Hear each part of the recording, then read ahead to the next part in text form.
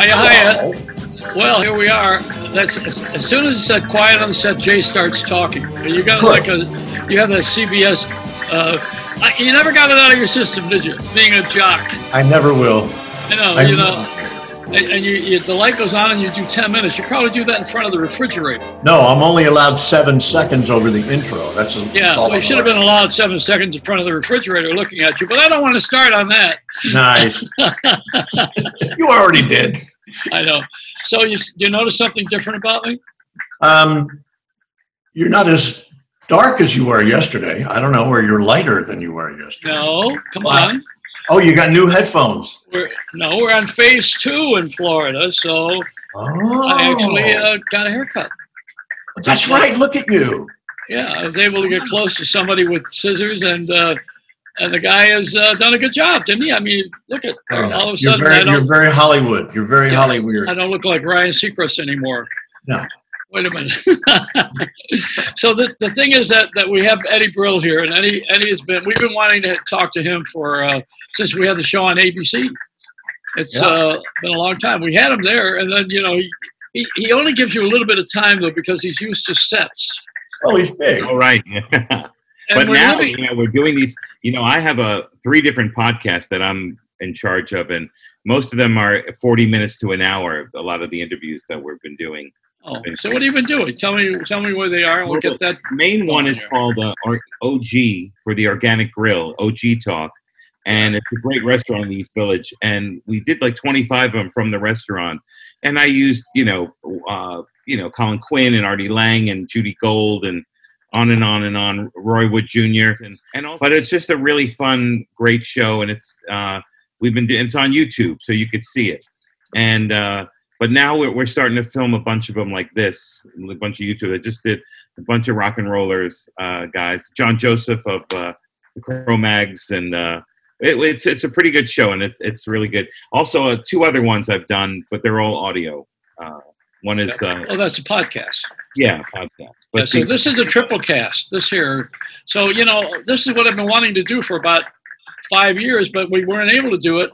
At NBC in the Times Square, when I was in the window there at NASDAQ, we started this, and nobody supported it because we were on a digital channel, NBC's digital channel. Nobody knew what that was. Yeah. And so when we were doing that, it was rather tough to get people to know who we were and where we are and all that business. But Right. the world now has become what we call shop talk by regular people. They now use the word brand. Everybody has a brand. Right. This is kids walking around the house now. What's your brand? Yeah. and they also have they have the language. When I was a kid, we wanted to get into radio first of all and television, and nobody ever really used that language. We didn't know what segue was. I mean, that was a big word for me to learn. And I was on a foreign language station. A guy had an album, and he wanted me to segue from one cut to the other. I said, that's not how it works. You got to have two different things. But, we were learning a language then, and there was a language in the industry. And in television, of course, with all the years you spent, and in the clubs. A set. What's a set? Yeah. Now people use this language like they're all Andy Warhol 15-minuters, remember? 15 minutes, yeah. Yeah. I think Andy said soon will be the time when everybody's famous for 15 minutes. Yeah. I think now it's down to about 1. Yeah. I think it's a shorter span. But people don't have the attention span to go 15 minutes in a lot of cases. I don't agree with that. I think people will stay with you when they're interested. I know people who, they watch the episodes of OG Talk and they're 40 minutes, 55 minutes. It's just someone, if they don't dig you in the first minute or 3, they're moving on. And that's what that's true. You got to grab them at first. Yeah. But you know how to do that. You've been doing that all your life. Yeah, you do that. The first joke, you got to get a laugh in the first 10 to 20 seconds. Les Paul, when I was doing some stand-up with him, stand-up. See, there's another word for it. You practice the bass, the stand-up bass. Well, it was funny. He was sitting down. So, right. But Les said to me, "You got 3 shots." He said, "The first one you throw out, and you got to feel what the audience is all about. If you don't get the laugh, then you got the second one, Then you have to go into something that you think might work. And if that doesn't work, you better go into what already is proven. And if that don't work, there's a phone call for you. Get off. I understand. And I met you at Caroline's. I'm going to go into your stuff now. Yeah, with Schimmel. Yes. Schimmel working together. You were also a big fan of and a champion of helping other comics. Yeah. And I think it was every Friday, wasn't it, when you did that? Every Monday. For 14 years, I hosted this, and I try to help comics. So, but I would, because I got the help, we look out for each other. It's been like that forever and ever. You influenced by others. When I was a young comic, a lot of great comics had come up and it helped me. I mean, even my first Letterman set, David Brenner and Joan Rivers, they both helped me with my set. Comedians, doesn't matter how old you get or how long you've been doing it, you care for the other people in the industry. I mean, people say, oh, everyone's a jerk and it's all about themselves. It's like that, but it's not like that. Most of it is about helping other people. Yeah. Yeah. And can you help Jay at all? Because, he's got, he seems to be a prop comic. Okay. Well, I can. He dropped the phone twice in the first 10 minutes of the show here. A drop prop. I want to be Gallagher when I grow up. Yeah, I don't want to grow up. That's So Jay, you've been dying to have Eddie join us since we only had that little time. I had other time with him, so I'll surrender some space. Yeah. Well, here's why. I not only love his comedy, I love his writings. I read his stuff on Facebook, and Eddie, you write very intricate, fairly long. No offense, but to me, it's not too long. See, there's that attention span again. Yeah, we can't hear you, Jay. There's no. We lost you now. First it was the picture, now it's the sound. Complimenting me, and I was like, "That's enough." There's a blackout on Schmooze. Yeah. Can you hear us, Jay? Yeah. Yes. Okay, now I can hear you. Now you're back. Okay, so you're continuing on. You were saying just starting too long, and then you throw it away. I know. Well, I think what happened. Went away again. Well, this is sort of like a comedy show in a sense. Oh, definitely. You're not supposed to get stroked. Can't hear you. So now, look at his mouth. I can read his lips. He says, I'm having a problem. Which is a bad radio guy, Yeah. I'm back. There he is. What are you doing with your sound? What's going on? My son called. I hit that off, and everything went haywire. I don't know. That's okay. Your son is a disc jockey, right? Yeah.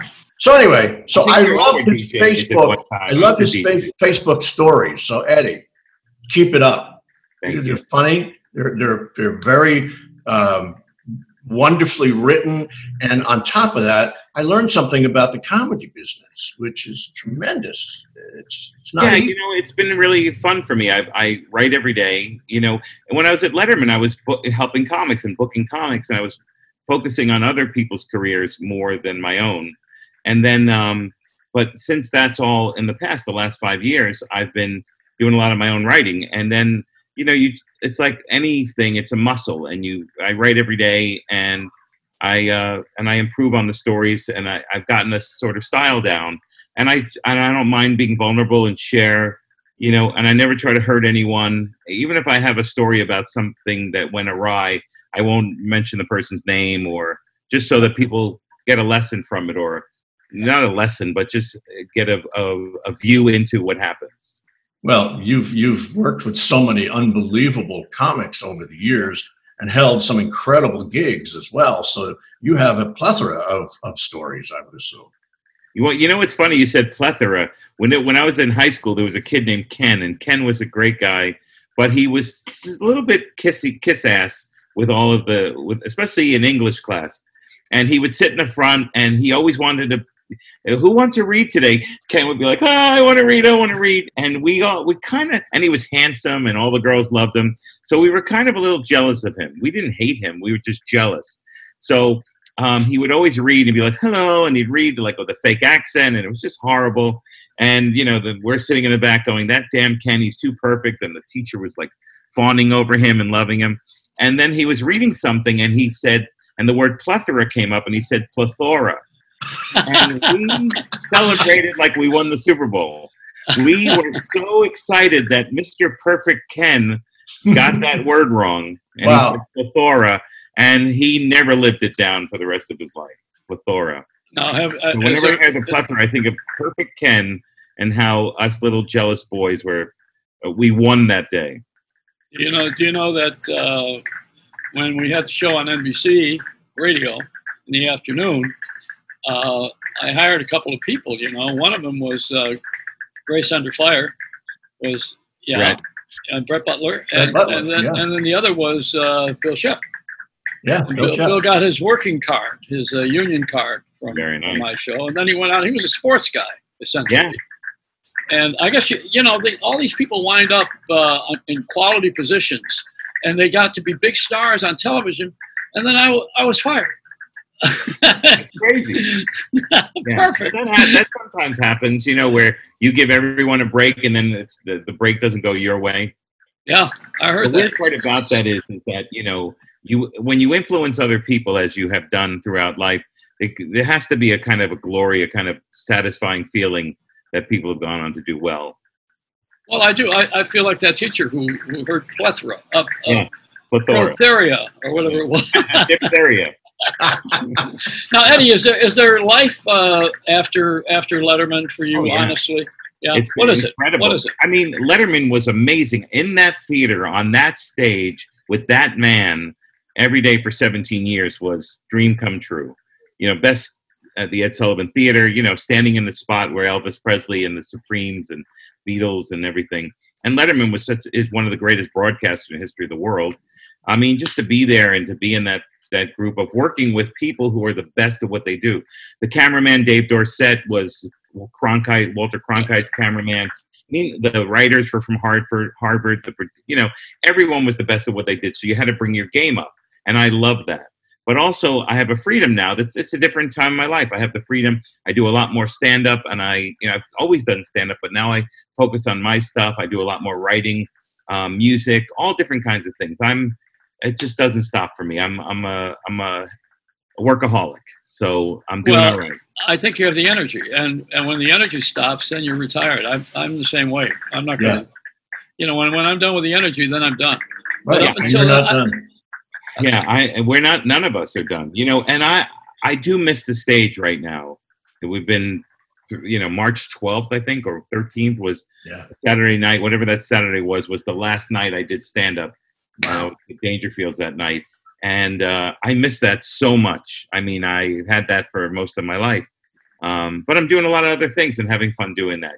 It's hard to stand up here on Zoom. It really is lousy to try to do stand up. But you could do storytelling and interviews like this. I had John Pizzi on yesterday, or whenever you watch this thing, and he had that wall behind him, and the brick wall. Yeah. That was at Stand Up New York, and also at the club on 45th Street. What was that place called? Don Giovanni's, which was the Improv. Yeah, the Improv. So when you see that wall, that's the vote of confidence. Yeah. You got to get yourself one of those. Those fake bricks. Oh yeah, get a fake wall. And Costello behind me over there. You'll be fine. One of my problems is I always hit the brick wall. That's what happens. That's where you have to turn around and go the other way. Right. Are you in New York, in Manhattan?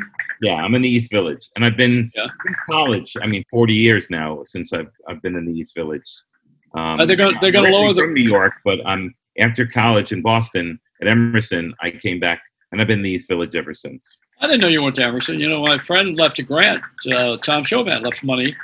When he passed away, he handled Rick Dees and Dr. Laura, and he left the money to Emerson. And my other friend, Howard Lapidus, did you ever hear of him? I knew him very well. Well, Howard's a good friend from Buffalo, Yes, and he became a good manager. He passed away a couple of years ago. I know, and his wife, went to Emerson, and I hear from her all the time. I didn't know you knew each other. I would have brought your name up to him. We all know each other. At Emerson, we started the comedy department there, and I was in school with a bunch of people who became. I mean, before us, Jay Leno went there. Henry Winkler, Norman Lear, a lot of Andrea Martin of SCTV. A lot of all those failures. Yeah. And then when I was there, Dennis Leary and Mario Cantone and Lauren Dombrowski and on, Stephen Wright. And then toward the end, it was Anthony Clark and Bill Burr and David Cross and Laura Keitlinger, Jennifer Coolidge. I mean, it just keeps, the Emerson comedy. And now you can graduate with a comedy degree at Emerson. That's amazing. Or something. Well, that's a great place to learn broadcasting, because broadcasting is communication. And I was telling the guys a story about Harvey Lembeck, who used to teach sitcom in L.A. and I went to class with him with Chris Lemon, who's Jack's son. Yeah. And Chris never wanted to be his father, and he didn't ever try. And he didn't want to do. There's a lot of things he didn't want to do. He didn't want to do the improv. We were doing improv. He didn't want to do stand-up. He didn't want to do a sitcom. He wanted to write. So he became a really good writer. And one time at Elaine's, years later, when I was in New York, Neil Simon at a book signing for Chris. His dad had passed. Chris sat and he was told by Neil Simon he was a great writer. That was his achievement. When he sat there and heard that. That's all you need. This is graduation. I didn't ever become any of those things either. So it isn't so much that you go to something for a specific reason. Like Emerson is a broad scope. It's a platform, using that word now. It's a place where everybody gets together and learns and picks up on whatever is their focus. What they want to do. You start with freedom, and you start with people beating you up too. Yeah. So who was the guy that beat you up? Who beat you up into comedy? Who beat me up into comedy? Yeah, who was it? There had to be someone that said that was aggravating you. Who aggravated you when you started? No, not when I started. No, when I started, I was in such great company. Barry Crimmins. I don't know if you've ever met Barry. Yeah. He had this club in Boston called the Ding Ho in Cambridge, and he was so caring for the community. We were so blessed, and we had all these incredible comedians, Don Gavin, and these older Kenny Rogerson, one of the greatest comics ever. There was no beating up. There was just helping each other. Lenny Clark had a TV show on Channel 5 in Boston. He'd bring us all on. Mark Parento had a radio show at BCN. He'd bring us all on. We were coddled. We weren't beat, and it was a blessing. And then I quit comedy after college because I thought, that was cool, but I need a job. It was in advertising. And then I got it, then I started missing it. And I had a chance to start a comedy club, and I did in the Village. Oh, you did? What was it called? Called the Paper Moon. I don't remember that. It was down on West 3rd Street. I brought in all the greatest comics. It was just an easy thing to do. You don't have to be that smart to bring in the best comedians. And then also I started finding comics through other comics, or like Brett Butler and Susie Essman, and we'd bring all these comics in, and we started growing together, and Colin Quinn, and on and on and on. And then we'd bring in Dennis Miller, and it was a good time. So we're all looking out for each other all the way through. It was just a little, I started doing well for myself, and I gave the club up, and it turned into the Boston Comedy Club, which got, I gave it to the Barry Katz, who made it the Boston Comedy Club. So since 1984, that space had done comedy and done it well for a very long time. But I was working every weekend because I was, hosting the shows. You never became a friar, though, huh?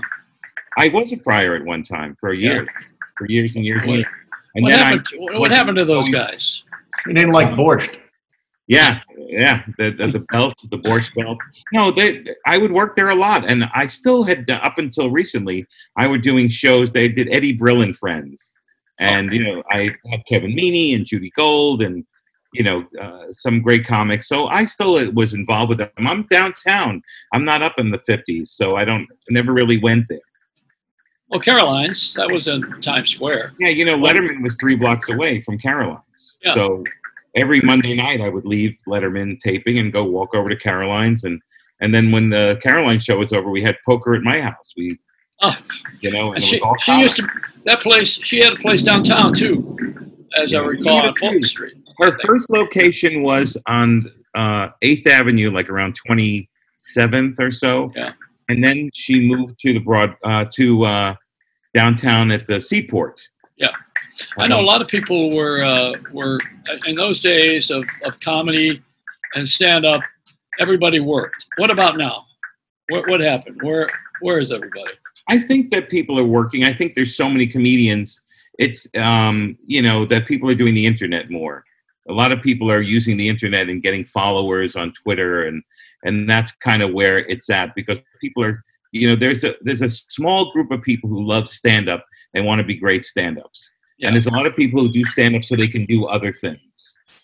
And I think there's so many people doing that kind of stuff. And like you said at the beginning, there's people who, you know, just wake up and they said, yeah, I want to be on the internet. And they go on, and some people get very popular from that. I have a love for the art of stand-up. I always have.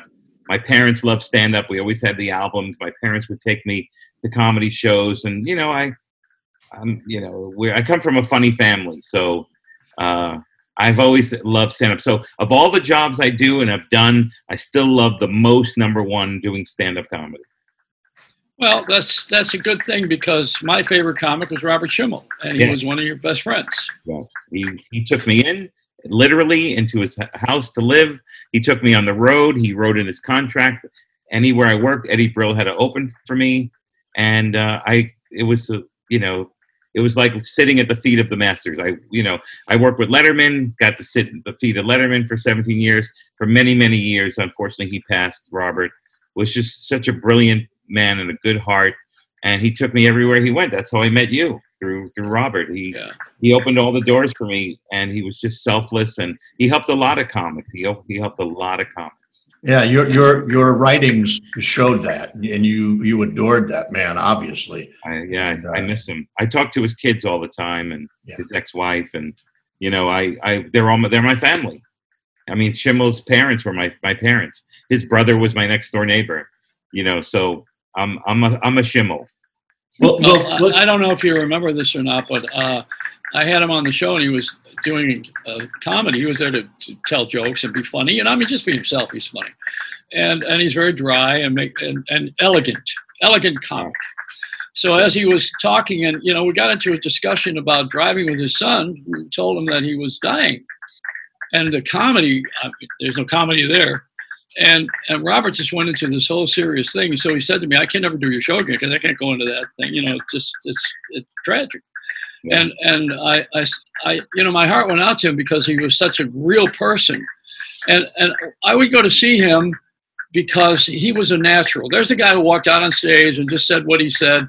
He was quietly, you know, he would go back to the stool and have his water and then say, you know, like that, make an expression. That's a very interesting way. I've never seen anybody else do that, really.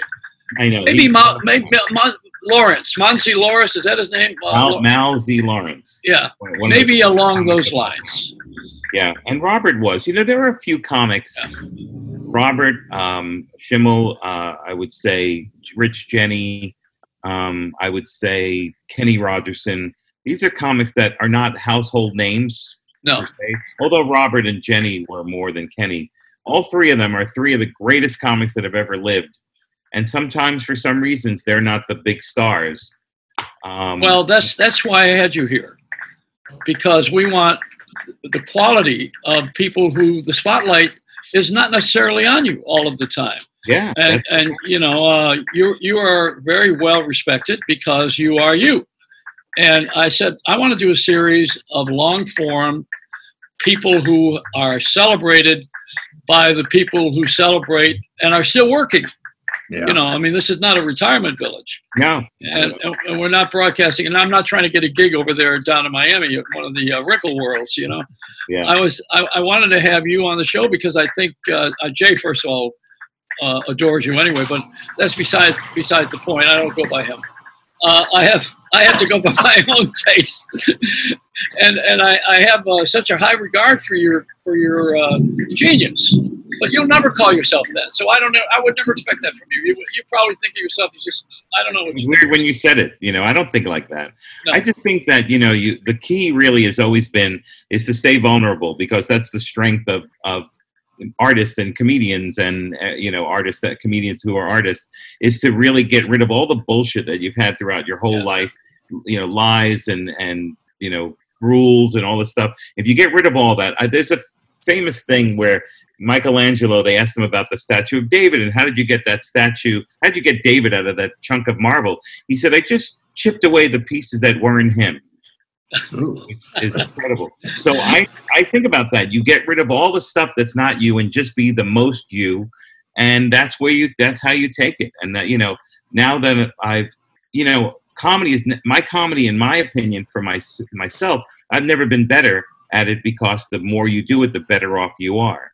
And that's why people like Rickles and Phyllis Diller and George Burns, they did it until they passed away, because you just keep getting better. You have more life experience.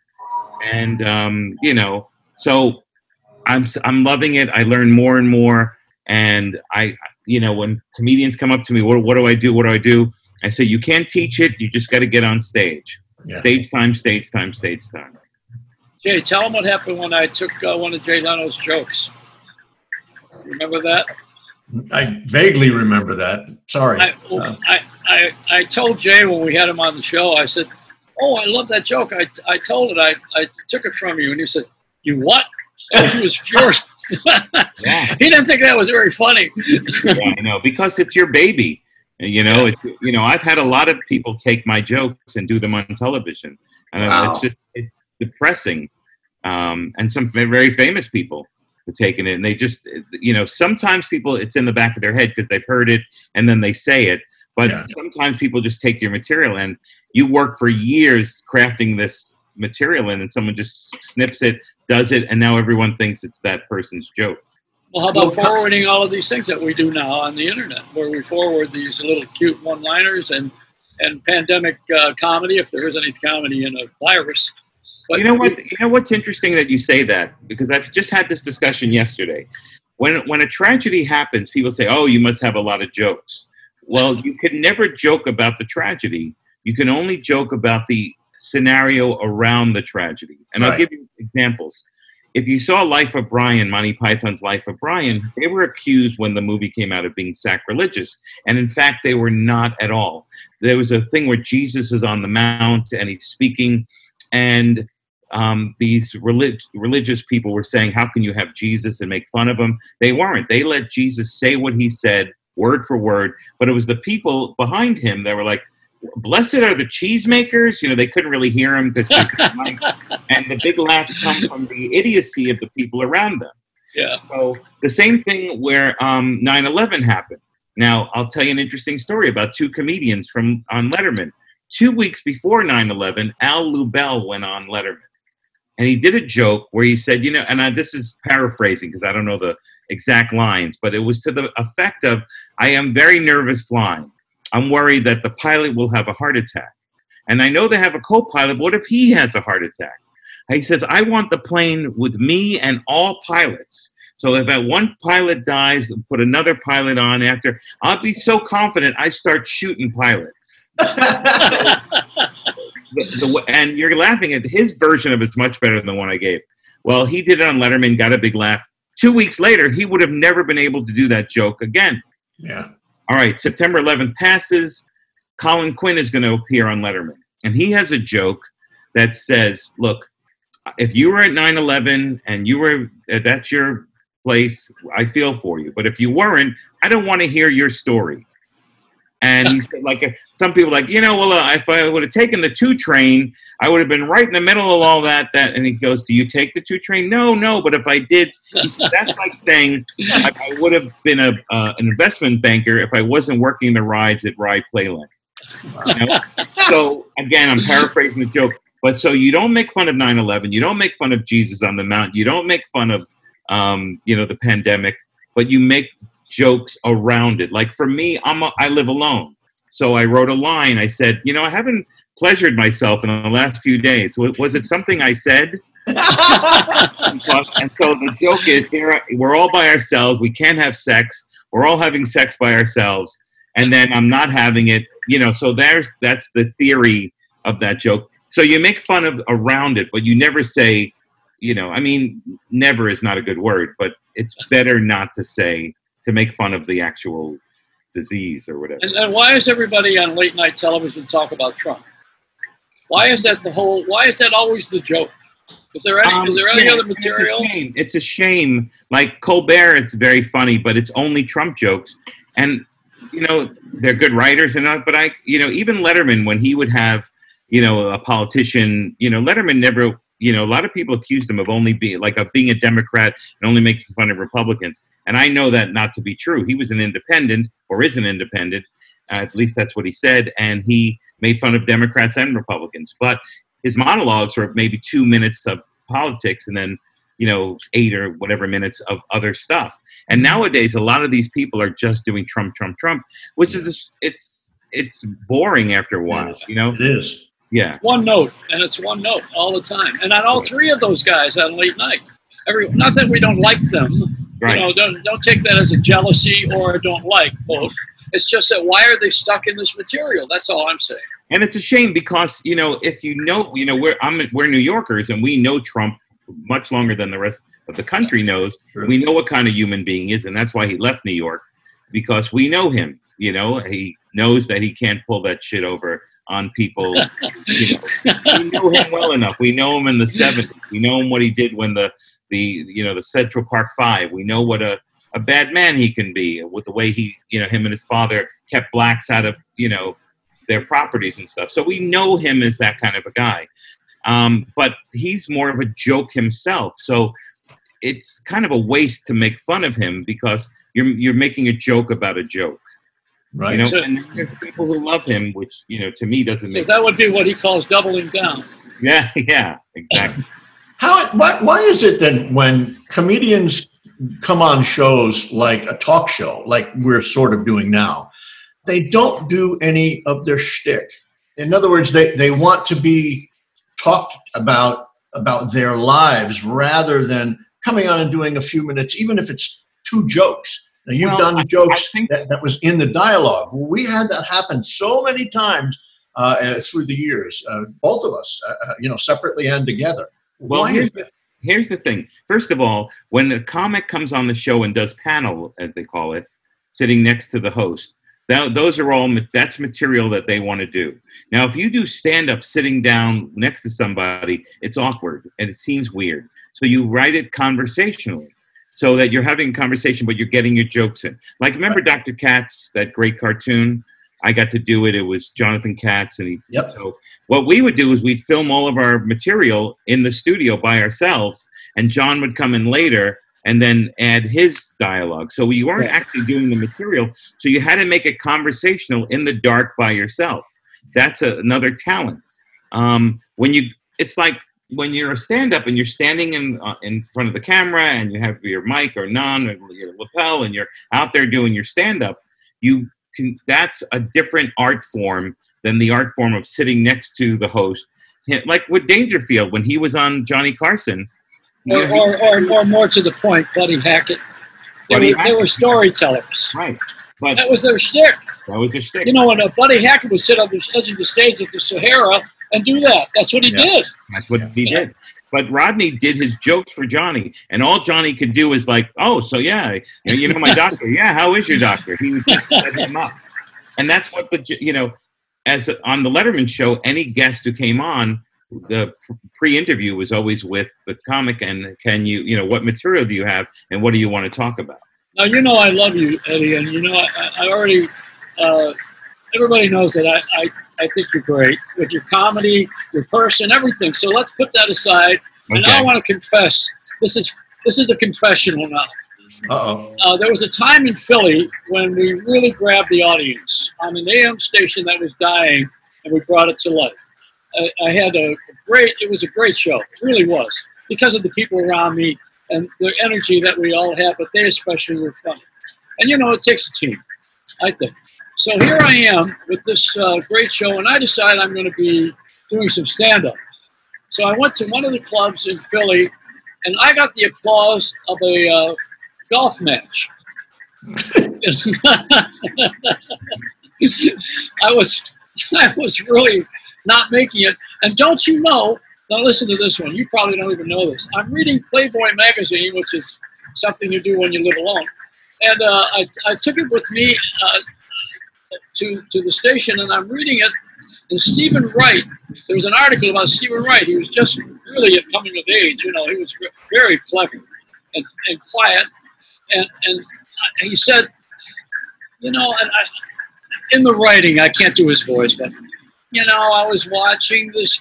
I was going out for a night in Philadelphia, and I went to this place, and there was this guy who was a radio guy that got up, and he thought he was funny, and it was the worst comedy I ever saw in my life. And he went, and then I realized that was me. And Steve's one of my best friends from college. I know Steve. I know he's Boston, and I'm thinking, oh my God. Well, so Jay Leno. I mean, you know, he's got to be great friends, and you guys ran opposite each other on TV. Yeah. But I'm surprised he would say that. You know, he didn't give my name. Never mentioned my name, but I knew who it was. Yeah, I've done that. I told a story recently about a guy who screwed up a benefit, and we lost a lot of money because this person's ego. But I never mentioned the comic's name and wouldn't do that. But I guess, I'm surprised they would do that. It's not easy. You can be a great comic and just have a bad night. Yeah. You can try new material that doesn't work, or just come off like an ass. You know, sometimes. I remember one night I was doing 8 shows. You know, you would run from club to club to club, and there were like 7 or 8 clubs that I could work. Stand Up New York, the Catch a Rising Star, Gotham, Boston Comedy, The Cellar. You know, you just run from club to club to club, and so I'm doing well in most of the shows. So on like the 6th show, I'm riding high. I'm so energized from these great shows that I went on stage at Stand Up New York, and the crowd hated me because I had this arrogance. I came in like, well, you guys have seen me the last 6 shows. You know I'm great. And they hated me. And it was a big lesson because I came off like a jerk. And I eventually got them to laugh, and I stopped and I said, I just want you guys to know you taught me a big lesson tonight. Because I came in arrogant, you hated me, I had to work my ass off to get you to laugh. You laughed, you made my night. Of all the shows I did before, this was the most important one because I learned a lesson, and thank you. Good night, you know, that kind of a thing. That shows your character. Did Kerry Hoffman own the club at the time? At that time, yeah. And Kerry thinks, you know, he wants to be Sinatra. Yeah. And he has a big band. He's very good, you know. And I also like him. And speaking of the Friars, I opened for him at the Friars, and I got to Chuck Barris that night, who was one of the greatest people in the world. Oh, boy, is he fun. And he liked my comedy, and that was such a thrill for me. Well, that's the guy with the unknown comic with the bag over his head. Yeah, yeah. And he stole the job. He stole the job from Gary Owens, who was one of my best friends. Gary Owens. He had Gary on. Yeah, he had Gary on the first show, and then he took it over himself. And Gary never got over it. You know. Wow. I got to tell you something else that happened with Stand Up New York, because I happened to like that club, and Lisa Lampanelli was on my show, and I had to stop her because, you know, WOR was a family station. You know, we had the broadcast standard. You know, we didn't do the FM, even naughty talk, what they called naughty. Yeah. And, you know, I love that word. So I had her, we had a celebration for Super Sales. It was his 80th birthday. Yeah. And Kerry Hoffman gave us the room at the Stand Up New York. Nice. And Lisa was on the bill along with whomever else was there. But in the front row was the mayor at the time, Giuliani, his wife, and the 12-year-old son at the time he was 12. He was a kid like the Yankees. I remember. I went to the World Series Mets Yankees. And you know, I mean, he wore that baseball thing all the time. And he's an all-American type New York kid. And so I went backstage with Kerry, and I said, Kerry, you know, Lisa, you got to talk to her. And he said, well, just tell her to work clean. And I thought, okay. So I said, Lisa, you got to work clean because you got the mayor's son and the wife here. And, you know, I mean, with Super Sales, throw a pie, do anything, but work clean. So the first thing out of her mouth when she gets out there, she blows the F word. And then she starts making penis jokes, you know. I mean, you know her act. Yeah. And then she starts picking up guys in the audience, and I'm thinking, oh boy, I left there. I left early. So long, folks. Been really nice. Happy birthday, Super. Well, you have to know if you're going to book someone who's a sort of quote unquote X-rated comic that you have to let them do what they do. You know, like I like her. I've said shit a couple of times. I've said that's now 3 times. I said something. If I do radio and I'm doing AM radio or doing, you know, whatever kind of radio. I know how to keep it clean, but if you're doing this kind of stuff, you know, you can be a little looser. You have to just know what you're in. If you're doing a corporate show, you're not making, you know, I made the mistake. I was on WABC radio and I was filling in I was working with Curtis Sliwa and I was filling in for his partner. And I did a joke that I had written. I said, you know, let's mention his name, Ron Covey, right? Ron, yeah. Okay. Ron was on vacation. So they had me come in for the week. And I did a joke that I had written. I said, you know, Times Square, it used to be, you know, hookers on the corner. And now they have the Disney store, and they're bigger whores than we had before. $2 for a sweatshirt, you're getting screwed, you know? And I forgot that Disney and ABC and ESPN was all the same. And then they said, we don't need you tomorrow. But it's a funny joke. And I did it during the warm-up, and the audience loved it, and Dave loved it. And Dave said it on the air and quoted me. And, you know, but you just have to know where you're at. And I didn't know. I was in St. Louis, and I did a Budweiser sucks joke, and it took me 20 minutes to get the crowd back.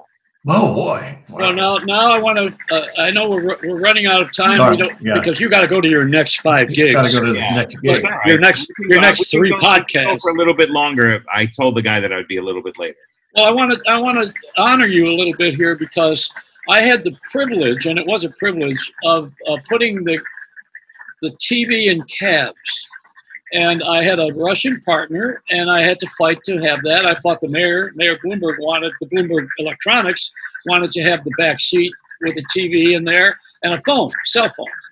We didn't have cell phones. I mean, you know, that direct phone like they used to use in the airplanes. Right. So I convinced the city council after many meetings to allow us to put on a trial basis. And then we got it formally approved by the Taxi Limo Commission. And they allowed us to go ahead and put the cabs out on the street and put the taxi limo drivers, if they had to have one control, and it was that they needed to have the off button for sound, because people want to get in the back and maybe talk.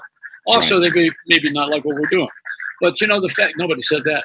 No. But, you know, if you remember, there was Joan Rivers on a Fasten Your Seatbelt, and there was Jackie Mason. Yeah. Fasten your seatbelt. And if you leave anything in the cab, call us. You know, that kind of stuff. Yeah, I remember it well. I have a whole routine about it. You were our first comic. Yeah, that I remember too. And so in front of Letterman, I had to catch you while you're going to work. I always catch you between something. Yeah. Because you're a busy guy. Like now. Between something. You know, when the very first woman who talked in the back of the taxi, she said, don't forget your driver. You know, she had this Brooklyn accent. And I always remembered the Heartbreak Kid, the original one with Elaine May's daughter, and she had the egg salad sandwich in her mouth. And I alluded to that. That was the original joke, the idea of that. I love Elaine May, by the way. So if she came, I just love her with all my heart. But anyway, so I started listening to the things in the cars, and they were having Paul O'Neill, and they had, you know, like you said, Jackie Mason, but what happened was they started getting, they stopped replacing the characters, and the tape started slowing down. So it'd be like, "Hi, this is Paul O'Neill," you know. But the funniest one was Mary Wilson, because she's like, "Hi, this is Mary Wilson, asking you to stop in the name of safety." And it sounded like, stop in the name of safety. You know? And so I had a whole routine about that and the voices. It was so great. But it's an honor. I mean, to see yourself in a taxi, you know, that I was on this, Virgin Airways. I did a whole thing. So I'd do all the links in between their little things. And people would come back from the airplane and say, I was just on a flight and I saw you on the plane. Those kind of things are really cool that you get to be seen in those things. Yeah. Well, I'm the kind of guy that... Go ahead, it's going to happen tonight when people watch this, video now. All three of them are going to say something to you. Yeah. Well, after I see a replay of this, I'm going to want to be the middle seat in an airplane. There you go. But I think Eddie Brill, to spend this time is one of my favorite things. No matter what we talked about or how we did it, there's nothing scripted, nothing planned. I don't know where it's going. I didn't care. I just wanted to have you for a half hour to myself. That's really nice. No, so did Jay. I never, one of the things maybe is my downfall is I never push myself like, hey, will you put me on your show or whatever. But I've the last time we were all together in New York, It was a power-packed lineup of incredible stars, and I got to be one of them. And it was a short one, but I enjoyed the hell out of it. And I haven't been with you guys since then, you know. So it's really a pleasure that I got to come and spend a little time with you. You know, well, you're the kind of guy that can be next to us and help us feed each, you know, off of each other. Which, yeah, it's beautiful. That's a talent right there. All right, well, you have to run. Jay has been like a very good watchdog and a good friend, you know. And I have through the years. There's always someone you trust. There's always somebody, you know that. I mean, you got your guys, and of course, you guys were a great team on CBS. But you always form that. You always have that. And I have that now. I'm trying to think of. There's someone I must say hello, and I can't think of his name. And I'm thinking all this half hour in the back of my head or more, you know, of somebody that I want to mention his name, and he took over the Boston Comedy Festival. He started the comedy festival, and he's out of Connecticut. And he was a really good guy. He was one of those guys that put things together, and he loved you. I mean, you know, he thought you were the centerpiece of all the comics. And there was Carrot Top, and people who were around you that you helped. Yeah. And I can't think of his name. I'm gonna kick myself after this thing is over. But maybe I'll have to text it somewhere. Yeah, but, I was talking to someone the other day, and I don't know if you know who Roger Bowen was, the actor. Roger Bowen was the boss in the show Arnie, if you're an old man like I am. Remember the show? He also was in the movie MASH. Mm-hmm. And I was telling a story about Roger Bowen was at Caroline's, and he gave me incredible advice. One night, I loved Arnie. I love that. And of course, I love MASH. And I worked at a movie theater and MASH was playing. I saw it 1,000,000 times. But he was walking toward me. I was like, oh my God, that's that guy. And I didn't know his name at the time. And I couldn't remember, you know, and he came up and he said, look, you never looked at our section once. He said, you kept looking to the right. This was early in my career. And he helped me to know how to look to the audience and how to play the whole crowd. It was a huge turning point in my performance level skills. And the other night I was being interviewed and I was telling that story and I couldn't remember his name and it killed me. And you just want to go back and put a Scotch tape over the thing so everyone can see. It was Roger Bowen. That's who that guy was. Well, with my forgetfulness, I apologize to whomever you are. And you know who you are. Yeah. And Jay, thank you for putting this together. Yeah, I'm a huge fan as well. And Eddie, best to you. And you know, hopefully after this pandemic, you can get out and make even more money. If you could tell your folks to go to OG Talk on YouTube to see that video, and if you're at Instagram, I'm at Eddie Comic at Instagram, and you can write me there, and we can go back and forth and be happy. Eddie_Brill at Twitter. You know, I'm on Facebook, but there's no room for new people, but you can write to me there and it would be good. I'd be more than happy to answer any questions, and it'd be an honor to be able to answer any questions that anyone has. The Chicken Man. He's everywhere. He's everywhere. So Jay, did you tell Eddie about your wife's great passion for Frankie Valli? Oh, how you have been stalking him? No, that already happened once with somebody else that did that. Oh yeah, sure. No, and she ended up killing. She ended up getting killed by somebody we know who used to be in the Little Rascals. And this is a story around the story. Oh, yeah. What did I bring up? Yeah. Oh my God. Was that Eddie, were you bored with this thing today? This little hangout here.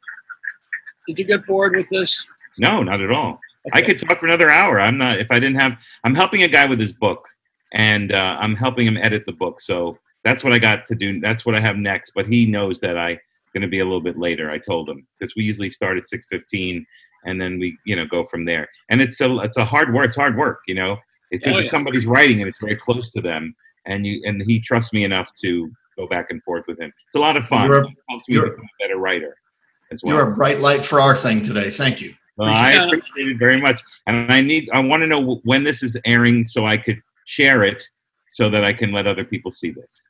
We'll send it to you. We're not going to put this on the air.